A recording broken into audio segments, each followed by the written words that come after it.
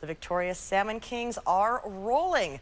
After stumbling out of the gates, the team has won 6 consecutive on home ice and just dealt the Las Vegas Wranglers 3 straight losses.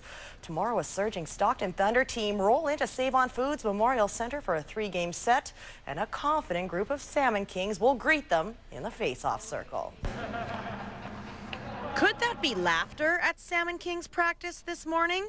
After completing their first series sweep of the season, the Kings, dare I say, look like they're enjoying being at the rink. We've been real hard on them for the last month, and rightly so with our record. And you know, we've won a few in a row now, and the confidence is a little bit higher, and we wanted to have a little bit of fun. It's no fun to be in last place, and thanks to their play against the Las Vegas Wranglers, the Kings are no longer the league's cellar dwellers. We've put a lot of hard work in and weren't quite getting the bounces, and this past weekend we finally got a lot of bounces and played well together, and it's nice to see. Yes, chemistry eluded this group until Vegas came to town.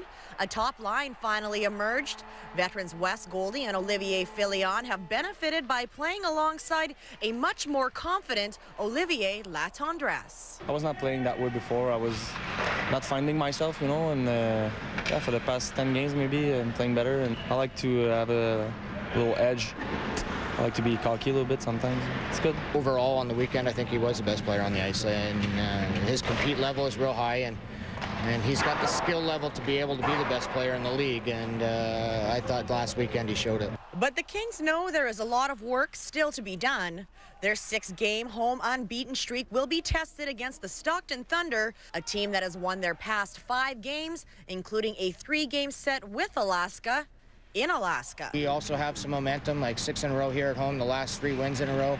So it's 2 teams clashing with each other that are on, you know, not top of their game, but playing very well. And I think they beat us a couple times in here, so we got some revenge on them, I guess you could say. And you know, they've definitely playing well, and it seems we get all the teams when they're hot. So you know, it's always tough. So we'll be ready for them tomorrow.